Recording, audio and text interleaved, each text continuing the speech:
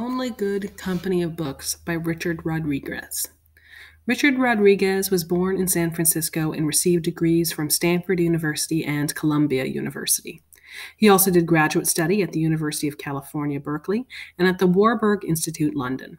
Rodriguez became a nationally known writer with the publication of his autobiography, Hunger of Memory: The Education of Richard Rodriguez.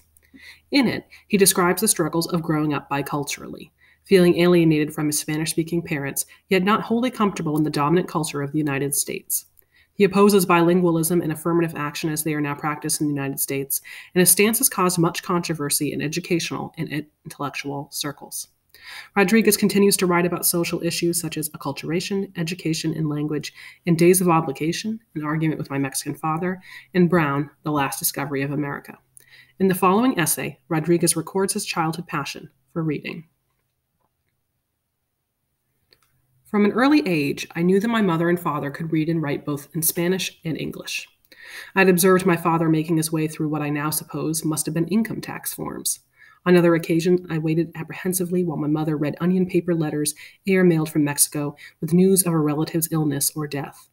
For both my parents, however, reading was something done out of necessity and as quickly as possible. Never did I see either of them read an entire book, nor did I see them read for pleasure. Their reading consisted of work manuals, prayer books, newspapers, recipes. In our house, each school year would begin with my mother's careful instruction.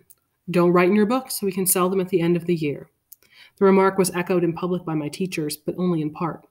Boys and girls, don't write in your books. You must learn to treat them with great care and respect. Open the doors of your mind with books, read the red and white poster over the nun's desk in early September. It soon was apparent to me that reading was the classroom's central activity. Each course had its own book, and the information gathered from a book was unquestioned. Read to learn, the sign on the wall advised in December. I privately wondered, what was the connection between reading and learning? Did one learn something only by reading it? Was an idea only an idea if it could be written down?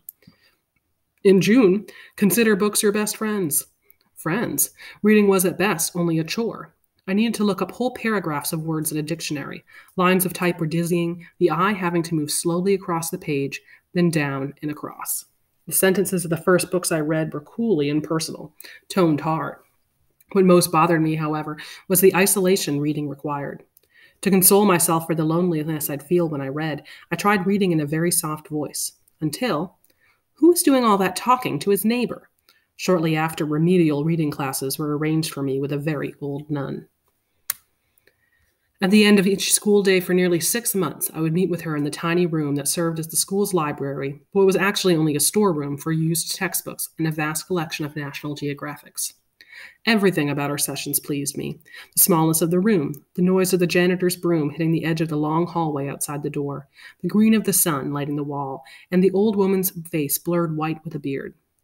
Most of the time, we took turns. I began with my elementary text. Sentences of astonishing simplicity seemed to me lifeless and drab. The boys ran from the rain. She wanted to sing. The kite rose in the blue. Then the old nun would read from her favorite books, usually biographies of early American presidents. Playfully, she ran through complex sentences, calling the words alive with her voice, making it seem that the author somehow was speaking directly to me. I smiled just to listen to her. I sat there and sensed for the very first time some possibility of fellowship between a reader and a writer, a communication never intimate like that I've heard spoken words at home convey, but one nonetheless personal. One day, the nun concluded a session by asking me why I was so reluctant to read by myself. I tried to explain, and something about the way written words made me feel all alone. Almost, I wanted to add but didn't, as when I spoke to myself in a room just emptied of furniture. She studied my face as I spoke. She seemed to be watching more than listening. In an uneventful voice, she replied that I had nothing to fear. Didn't I realize that reading would open up whole new worlds? A book could open doors for me. It could introduce me to people and show me places I never imagined existed. She gestured toward the bookshelves. Bare-breasted African women danced, and the shiny hubcaps of automobiles on the back covers of the Geographic gleamed in my mind. I listened with respect, but her words were not very influential. I was thinking then of another consequence of literacy, one I was too shy to admit but nonetheless trusted. Books were going to make me educated.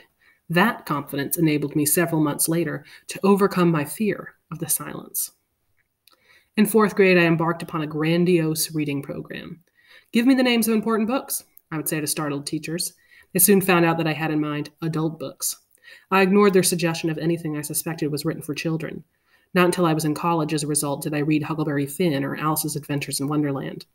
Instead, I read The Scarlet Letter and Franklin's autobiography, and whatever I read for extra credit. Each time I finished a book, I reported the achievement to a teacher and basked in the praise my effort earned.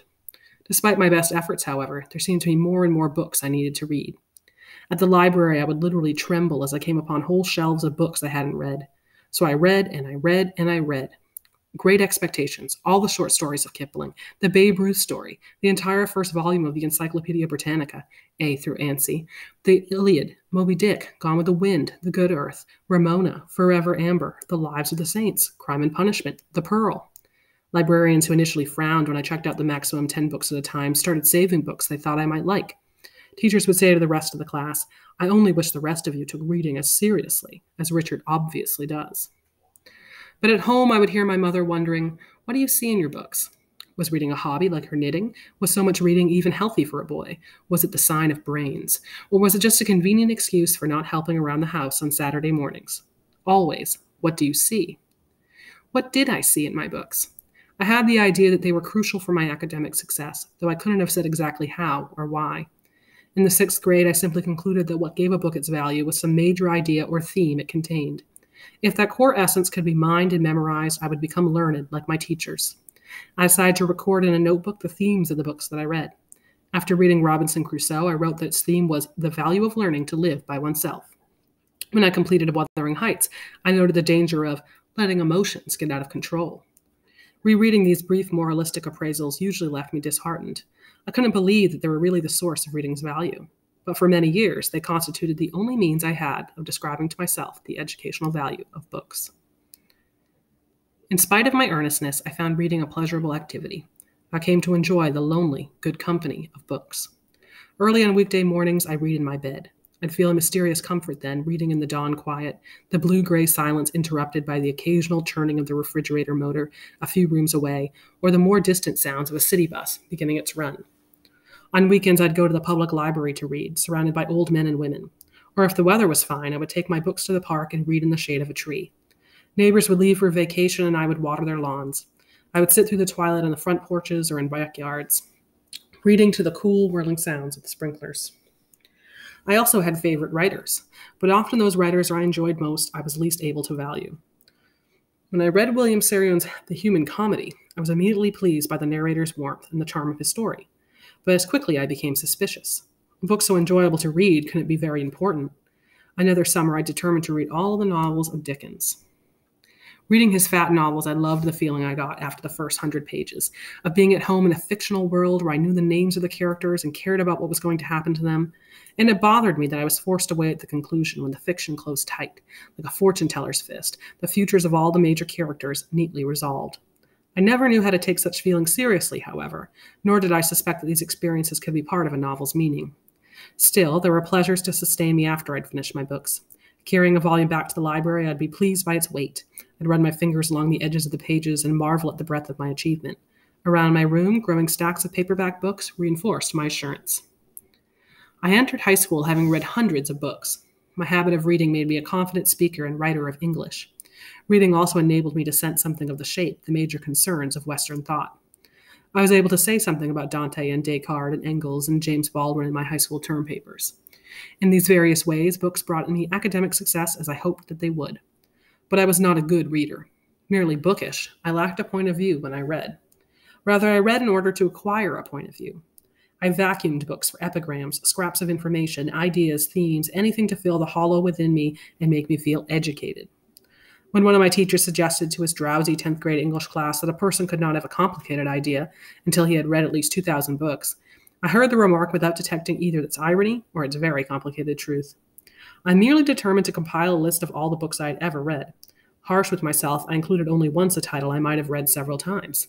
How, after all, could one read a book more than once? And I included only those books over 100 pages in length. Could anything shorter be a book? There was yet another high school list I compiled. One day I came across a newspaper article about the retirement of an English professor at a nearby state college. The article was accompanied by a list of the 100 most important books of Western civilization. More than anything else in my life, the professor told the reporter with finality, these books have made me all that I am. That was the kind of remark I couldn't ignore. I clipped out the list and kept it for the several months it took me to read all of the titles. Most books, of course, I barely understood. While reading Plato's Republic, for instance, I needed to keep looking at the book jacket comments to remind myself what the text was about. Nevertheless, with the special patience and superstition of a scholarship boy, I looked at every word of the text, and by the time I reached the last word, relieved, I convinced myself that I had read the Republic. In a ceremony of great pride, I solemnly crossed Plato off my list.